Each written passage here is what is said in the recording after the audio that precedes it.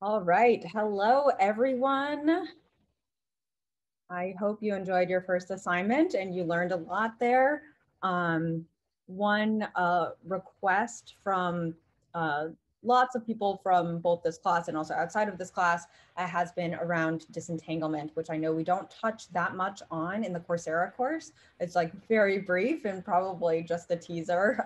So to make it a little bit less of a teaser and to go into it a little bit more, I prepared this presentation for you all. And so I'm going to talk about disentanglement first by motivating it and why we use it, implementing it a bit, how we might measure it and think about measuring it, as well as talk about some hot off the press work on it.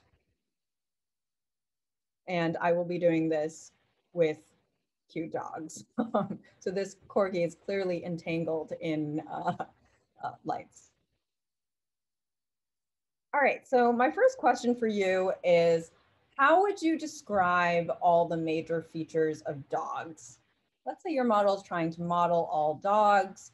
How would you describe all the major features of dogs? Well, it might be helpful to look at several dogs here. So you might take a look at this and think, oh, well, fur color is one major axis along which things change, right? One of the major big features there. Maybe the ear floppiness is another one. Maybe eye color, maybe something to do with the tongue droopiness, the size of the dog. So let's say you put together these major features here.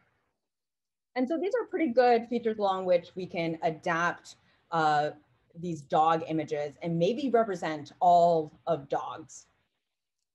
But instead, if you came up with a list like this, where one thing that we can adapt things on is size and fur type and nose color all at once, I would probably ask, this is not the best way to represent all dogs, like the space of all dogs here. And so these were the different major axes of features along which we could adapt these dog pictures. I'd say this is not a really good way of representing that space. Instead, I would much prefer this compact representation. And that's kind of what disentanglement boils down to and why it's useful. It's that we want these compact representations of our data.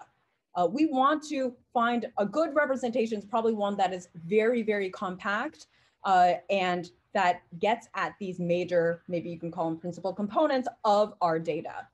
And arguably it would be, this is like the most compact way you could probably represent our data because they are just the major features as opposed to that mess you saw there.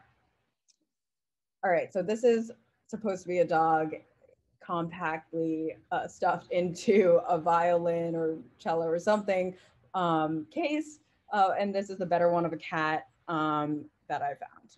Cool. All right, so more concretely, in your GAN, what does this look like? Well, you have your noise vector, right, in latent space. And let's say this is your noise vector in 5 dimensions. So you can imagine the lighter values maybe being smaller and the darker values being larger. So this is just representing, a vector of numbers. And this is your noise vector. And maybe the dimensions of your noise vector correspond to some of those different features. But let's say in general, your noise vector produces these features which represent, of course, that image, right? Okay. In an entangled model, this is what this looks like, where each dimension of your noise vector impacts a lot of different downstream features all at once, okay? Versus in a disentangled model, each axis of your noise vector, each dimension there, only adapts one of those major features while keeping the others untouched. And so concretely what that would look like is, let's say we take a look at this first dimension of size, you see that white square up there, and let's say this entire noise vector produces, this is your pre-trained generator, it produces this image of a dog, of an adult golden retriever. And so watch the vector on the left, that size cell in this vector, that value that's white right now, turn black. And let's say we change the size. And now what your model is producing when you input this vector is this smaller golden retriever, okay? And just the size change, it's still the same breed kind of situation. And so it's that's what you would want from your model. Okay. And of course, this is actually just this one, we want this one thing to change because we didn't tell the model this is the size, it doesn't actually know its size necessarily. So what's important is that one thing has changed, but all else has been more or less kept the same in terms of features. All right, so what wouldn't be good, like to contrast this, is if this vector produced this image of a corgi instead, or yeah, instead. And you know, it's not just the size change. A lot of other things change too. You know, the fur color, the ears are now perky, like, and the expression is definitely a little different. You're still in the car, so I guess, like, you know, some of the setting is still the same, still a dog, but many things have changed here by changing that one value that in that one dimension. Okay, so ideally, as you look on the left of those three noise vectors there, and you just change that top cell to different values, ideally you would get these three images of dogs getting smaller, right? And one way to think about this is if you look at the features of all the dogs in the data on the right, you get more or less similar features from each of them. You get golden fur, you get floppy ears, you get black nose.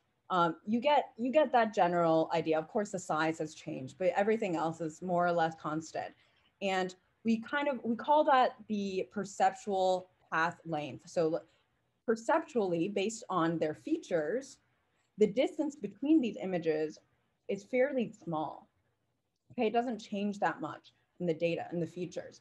And it's so the perceptual path length, PPL, is small. And that is a good thing for disentanglement, because when we walk along the latent space, along that one dimension in latent space, we expect this path length to be quite small if it's disentangled. So this is what we want. And of course, a bad one, an entangled model, would have a large perceptual path length, where the distance between the features of each of these images is quite large, even as we move in latent space, not that much. Okay.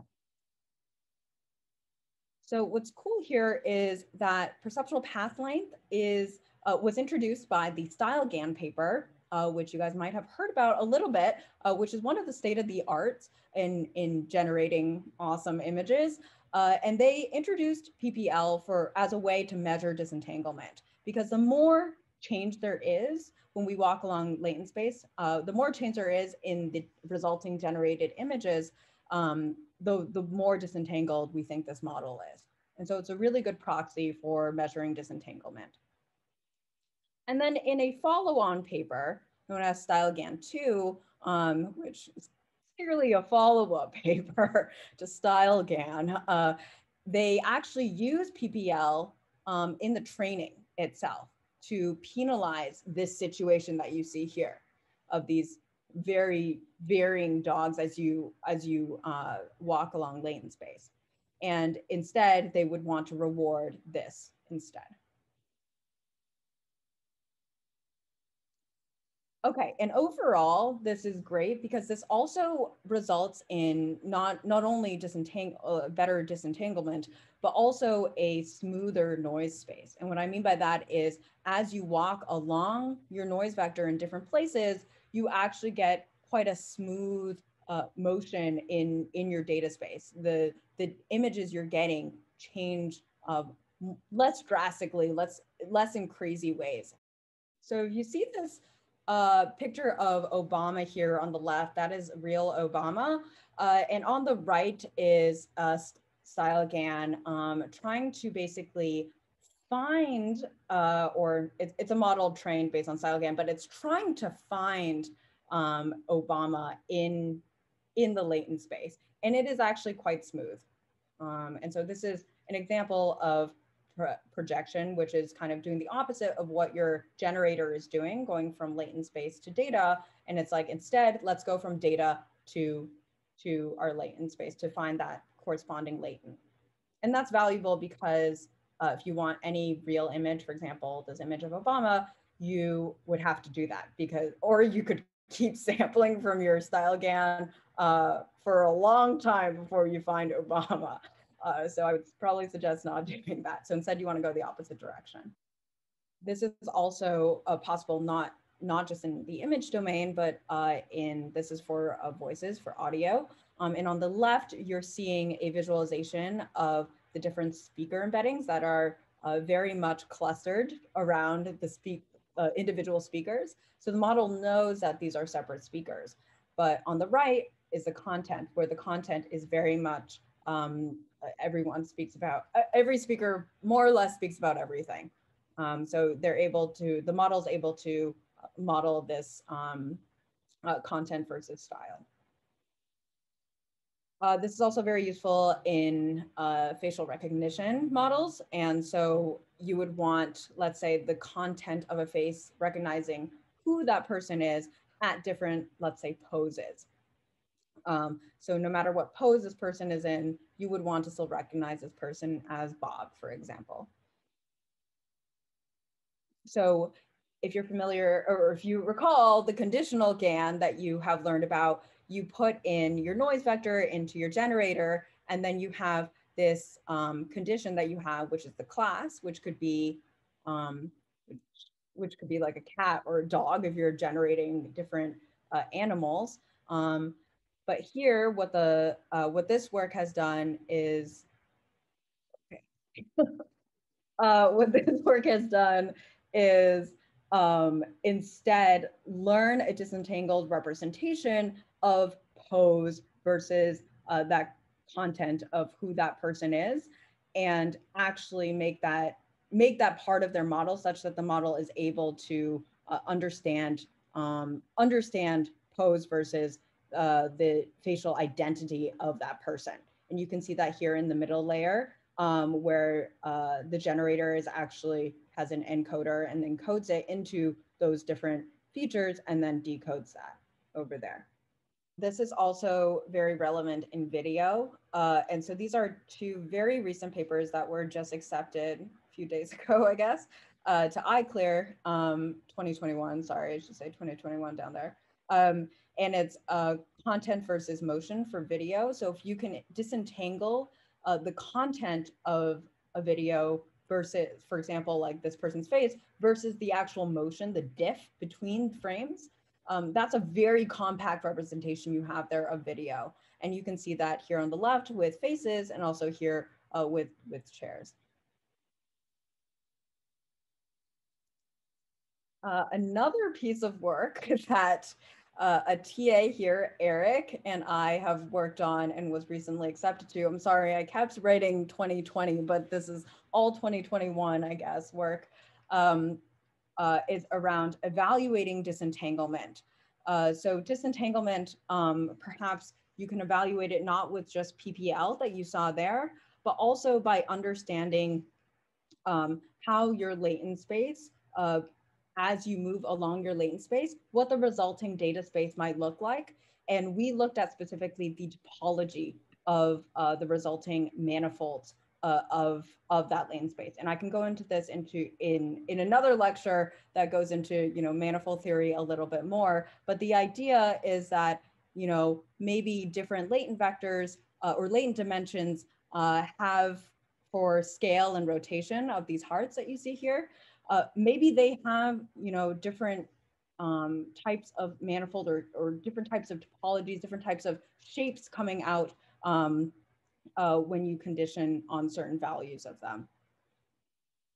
I'll go into that much more. This requires a lot of time. So very much related to disentanglement is the discovery of different latent directions, particularly without supervision. And I think this past year has really, really honed in on this.